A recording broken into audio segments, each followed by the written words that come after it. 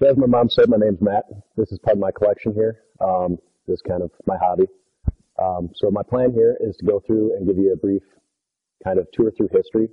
We've got stuff here from before 1900 all the way up through Vietnam.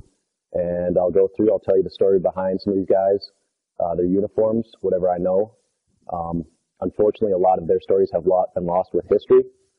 But I'll pass on what I know, and then at the end, like if you have any questions, feel free to ask. If during the presentation I say a term that you're not familiar with, just raise your hand. Let me know what you want me to explain, and I'll go on from there. And then at the end, I'll have you feel free to come around, look at anything, ask me any more questions that you have.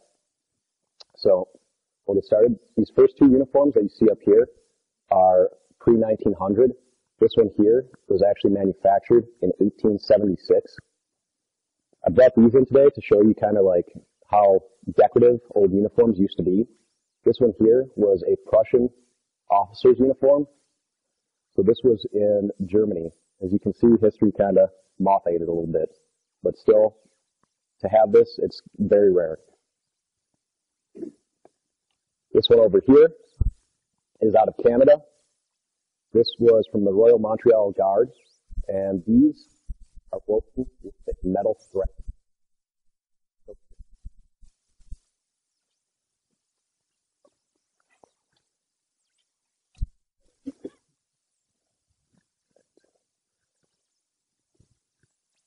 So, in the first part of the 20th century, we have World War I. I've got several World War I uniforms here today. Over here is a canvas one. These were worn. This one specifically was worn by a man named Ribnick, and canvas ones were worn during the summer, so they would run around and they'd fight in these long sleeves, everything. I've included with this one for the show a helmet from World War I, a World War I gas mask, cartridge belt, and then this would be their main battle pack. So you'd have to keep your gear in there, you'd have your bed sack over the top, your bayonet would be mounted to the back. You'd have other various pouches and canteens and stuff that you'd have to carry with you as well. This uniform here was worn by Joe Rupert. He was a Wisconsin veteran. He was part of the 7th Infantry Division, which you can tell from this patch here. His unit was activated in 1917 and went over in 1918. At full divisional strength, they did not see combat. But until the end of 1918, in October, they were involved in a shelling, and that's when they actually developed this patch here and started wearing it. So you can tell from these chevrons here that he was a private and that he served for 1 year in the military. These guys were actually supposed to attack the Hindenburg Line, the 7th Infantry Division, in 1918, but right before that attack occurred, was the signing of the armistice, which is where we get our Veterans Day from. It was November 11th of 1918.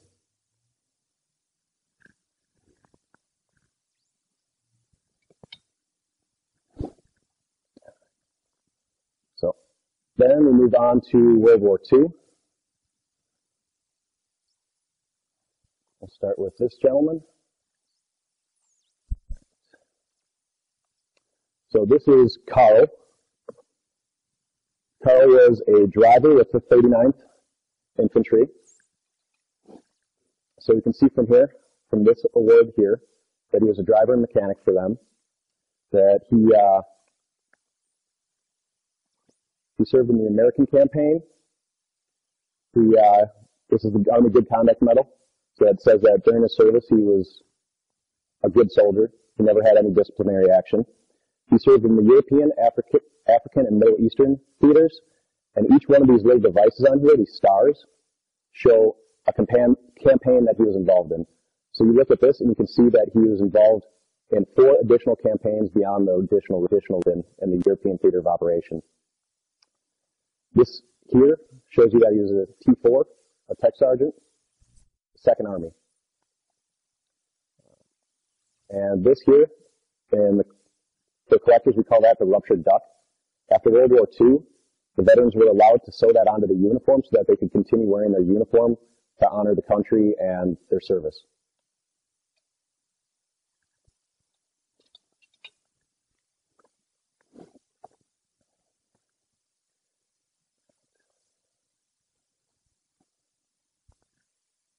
Next up is a Navy uniform.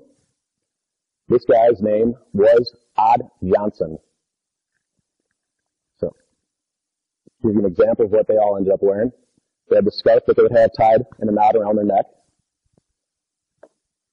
They'd have the Cracker Jack cover that they'd end up wearing on their head. This is the blues. They also had the whites for in summer. So you got this heavy pea coat. And would you like to try it on? Yep.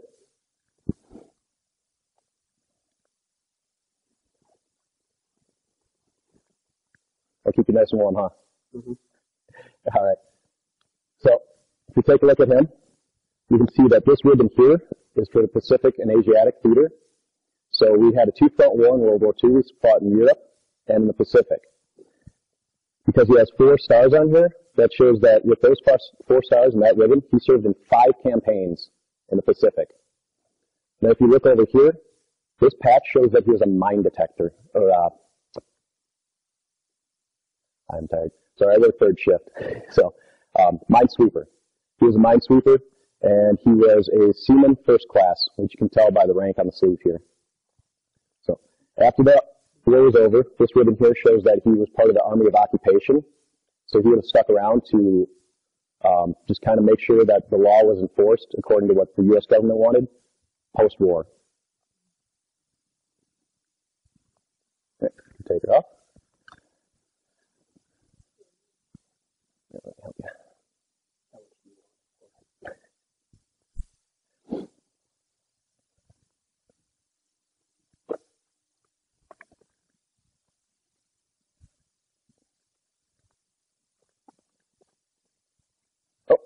I'll quickly shoot over here.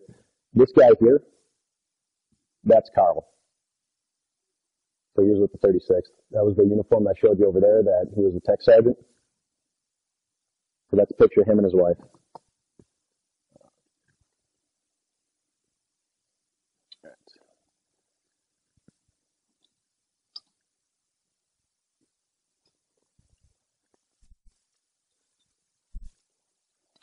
So these 2 uniforms belong to the same man. He ended up serving in the U.S. Army as well. He was a seaman second class when he was in the Navy. He was a private when he was in the Army. His name was Kenneth E. Richmond. He was a Burlington native. So this patch here shows that he was in the Eastern Theater of Operation with headquarters. He served both in and then in Korea, and he was with the transportation group there. He received the Purple Heart, which means that he was injured while serving. He actually became a disabled American veteran because of that wound, and he went on to serve on various veterans organizations and boards until he finally ended up passing away in 2011. So if you look at these ribbons here, you can see that, we've got the Purple Heart. He was part of the Naval Reserve. We've got the World War II Victory Medal, and the full medal is laid out over there in that case as well, if you want to take a look at that. Then we've got the Asiatic Pacific Campaign. So when he was in the Navy, he served in the Pacific as well. Part of the American Campaign Service. And then these other ones down here are various Korean War and American disabled veterans.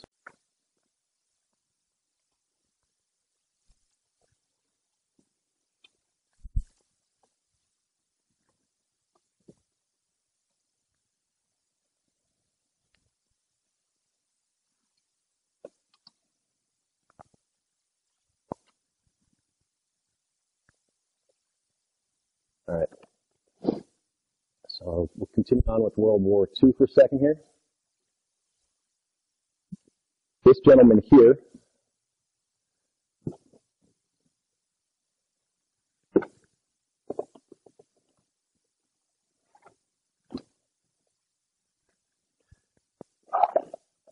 is Mr. Robert D. Henderson. He was a pilot in the China, Burma, India area in the Pacific during World War II. So here is the Distinguished Flying Cross Medal that he received from the Senate after the war for what he was doing. In China, Burma, and India, the Japanese were entering into Asia, and they were trying to just take over as much land as possible, kind of like the Germans were in Europe. And there was very high mountain ranges over there, and like 15,000 plus feet high. And these guys had to fly transport planes over those mountains. And back then, airplanes, they weren't really pressurized. So you had to wear special suits, you had to wear air masks, all that stuff. So he was awarded this Flying Cross for his service in being part of that transport corps that helped supply Asia and Australia and the Pacific theater. So the CBI area had a special patch. This one is a bullion, which means that's the wire on thread. So he would have been able to wear something like this on his uniform. And as a pilot, in case he got shot down, one of the pieces of gear that they would wear would be a survival vest. So this is a survival vest. It's got straps in the back that you can tighten it up. And every one of these pouches has something on it. So in here you have a first aid kit. Over here is your holster for your sidearm. So when you get down, you can fend off anybody coming after you. Was it? Oh yeah, they had a lot of gear they had to carry. But yeah, so you'd have survival maps, everything that you needed to survive and escape and evade in one of these vests.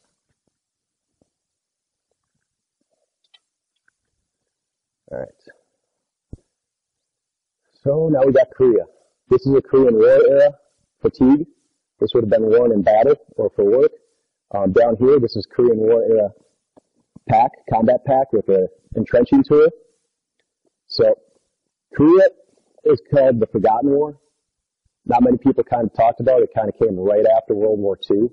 And it wasn't, there wasn't like the whole gung-ho fight like we had for World War II. We didn't have the animosity at home like we had for Vietnam. So it kind of got forgotten of all the wars. But we still had many people who served both in World War II and Korea, and also even went on to Vietnam sometime.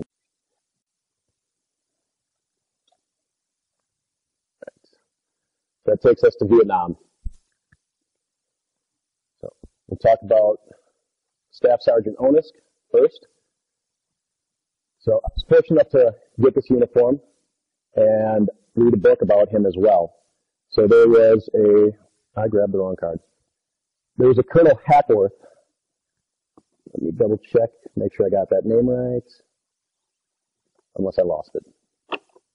Okay. So there's a book called Steel My Soldiers' Hearts. Steel spelled like steel, the iron. And Colonel Hackworth, he came into Vietnam in '69. He took over a battalion, 4th Battalion, 39th Infantry, and it was all draftees. So if you ever seen a movie kind of like Full Metal Jacket or something like that, where they run around with peace symbols on their helmets and they're all disheveled, no discipline, that's what he came to. Onisk was a staff sergeant with them. His colonel turned them around to one of the best units in Vietnam. So if you look at his awards here, which I really wish I hadn't lost that card because I got all these out here.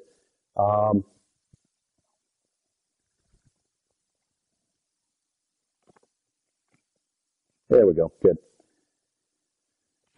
So, yep, he was part of 39th Infantry Regiment, which you can see from this. The blue discs around the collar tabs and this blue cord here show that he was infantry. This shows that he was a staff sergeant, his rank there.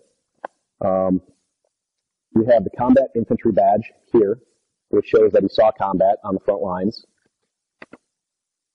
We have a bronze star with 3 oak leaves. The oak leaves are very similar to the star, so it shows that he received 4 bronze star awards. Next to that, we have the air medal, which being in the Army, it's obviously hard to get an air medal. But he managed to get 3 air medals. Then he got an Army commendation. He got a Purple Heart twice, so he was injured twice while he was over there. And then he got the Army Good Conduct, the National Defense Service. He received 2 Vietnam Gallantry Crosses, and has 3 Vietnam Service Campaign Awards. And then this one is another Vietnam Campaign Award. These 2 over here are Presidential Unit Citations. This one is the Army Presidential Unit Citation, and this one is the Vietnam Gallantry Cross Unit Citation. So that means that their unit performed so well that the President actually acknowledged them. So this cord over here, it's pretty faded, but it's supposed to be red and green.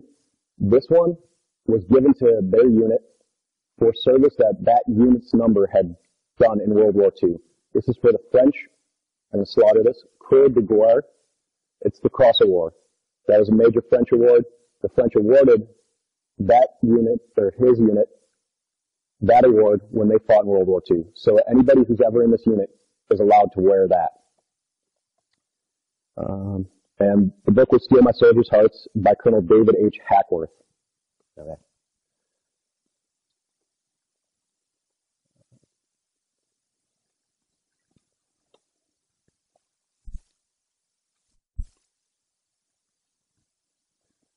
Then over here, I have some additional Vietnam stuff.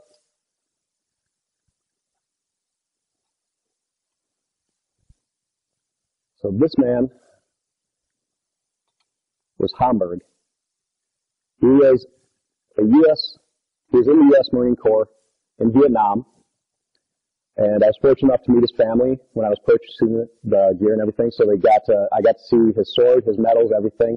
The family opted to hold on to that for their own memorabilia, but they sold me the rest of the stuff. So I got kind of a whole layout here of what somebody in Vietnam would end up with. They'd have a pack very similar to what the Korean veterans would have. They'd have special combat boots. They ended up having to put plates in the bottom of the boots because the Vietnamese would actually have what they call punji sticks. They'd make a pit and they'd put bamboo stakes in there and they'd put feces or other things on them so that there's a bacterial load. So if a soldier's walking through the jungle and they step through the pit, it would pierce the rubber soles of these boots. So this is one of the earlier ones where it's just the rubber, it doesn't have the plate in there. But they would end up having to wear those. They'd have the regular fatigues. And then they'd have a flak jacket. He here is about 5'8". He was the first one to raise his hand. I haven't put anything on yet. So this was developed at the end of the Korean War. It was one of the first flak jackets that the U.S. had. A flak jacket is not bulletproof. A flak jacket is there. Yep. Nope. So if you can hear this, there's plates in there. So a lot of people don't understand that a bullet isn't just a bullet. If it hits something, that's going to fragment. You're going to have little bits and pieces of everything flying everywhere. Shrapnel, flak. So this piece of body armor, it's got real thick padding on here, and it's got these plates in here to protect the wearer from any of that flak, any of that debris that's going to come at him. So it's not bulletproof by any means, but nice and heavy, huh? Yeah. Can you imagine trekking through the jungle all day with that? It's fun. Yeah. So then to top that off, we got this one is a Vietnam era helmet. This one actually belonged to a Staff Sergeant Strickland, and his last day in Vietnam was 8/9 of 67. So he got out relatively early. So you now get that as well. Now you also have to have a pack like that. You got your boots on you, you got your rifle, and any other gear that you have to sustain you for like the next week when you're on patrol. Fun stuff, huh? All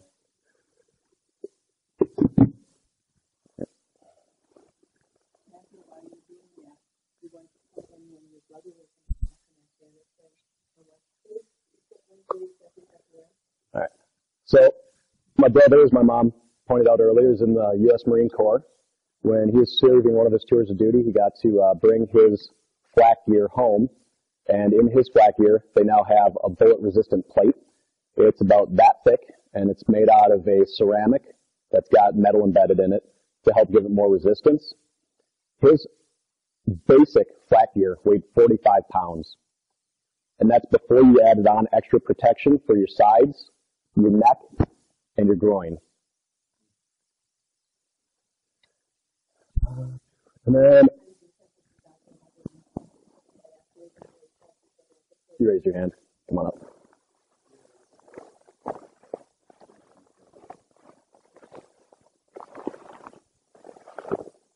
This is a... Yeah, there you go. So to add to all that gear, because Vietnam was tropical, they often ended up having to wear these. Has anybody seen the Korean War Monument? The memorial? Okay. So you guys are familiar with seeing the guys, the bronze statues where they have these on and they're trekking around. Yep. So, yeah, not the most comfortable, huh? Yep.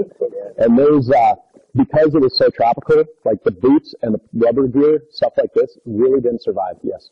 So I know it's just the music and Forrest Gump. Mm-hmm. If it was like raining for a while, Mm-hmm. would it actually get up to that, like where you're like walking in water? Well, they have monsoon seasons, which is kind of like hurricanes. So yeah, they'll get flooded all the time, stuff like that. The rice paddies, they were always going through rice paddies because that was their main crop, so they would have flooded fields. And yeah, this stuff, it would just deteriorate. Yes. I've actually, when I was on ADC, actually 6 years ago, last month, I got to actually see both the Korean and Vietnam memorials lit up at night. It was with light shedding on the statue. It was a little creepy. But it was cool, but it was a little creepy. So one of the good things is, that's the same thing with war. It changes with the light all the time. Back in the day, you couldn't fight at night because you didn't have any lights. You didn't have any way to guide you. It was just, you wouldn't fight at night. I mean, when we had the Civil War, that, you still didn't really have any means of fighting at night. People would fire blindly. In the Revolutionary War, you still had a fighting technique where people would line up against each other and just fire volleys and hope that they didn't get hit and hope that they hit more of them than you. So yeah, warfare has changed over the decades and the centuries.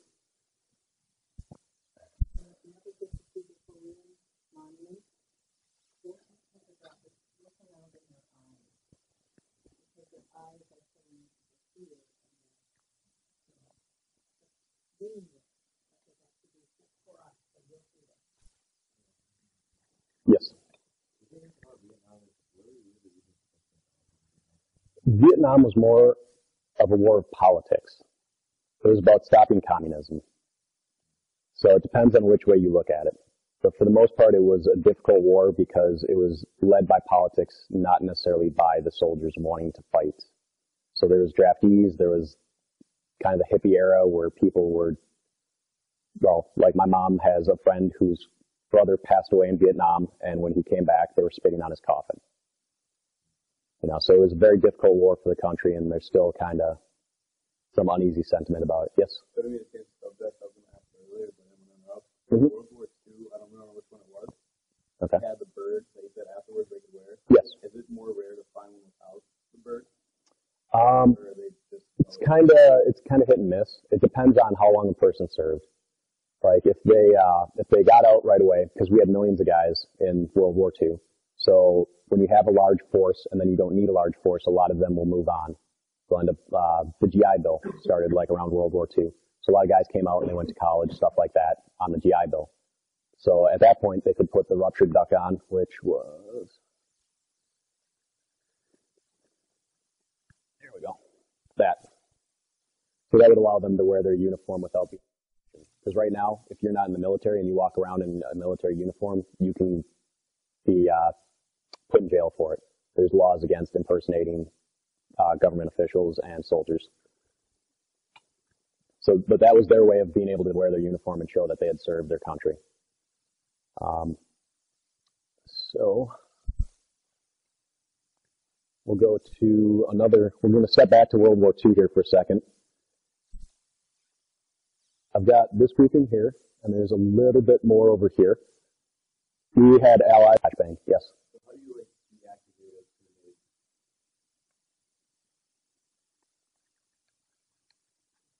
So I could show you this with each one of them.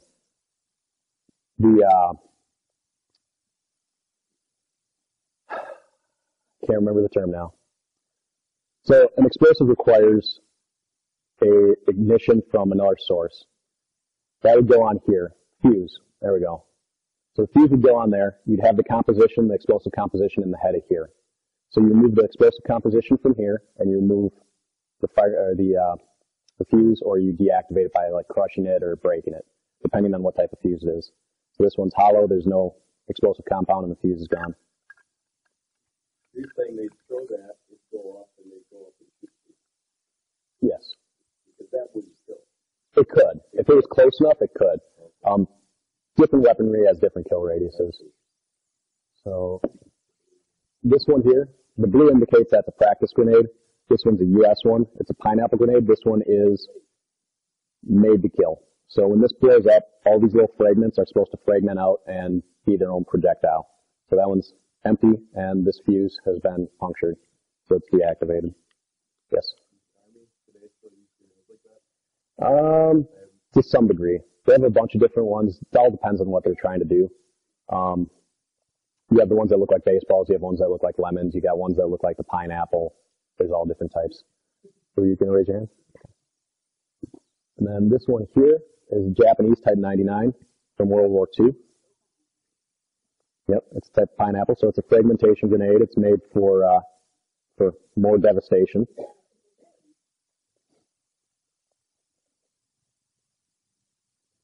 And you can see the fuse is gone there, and composition's out of it.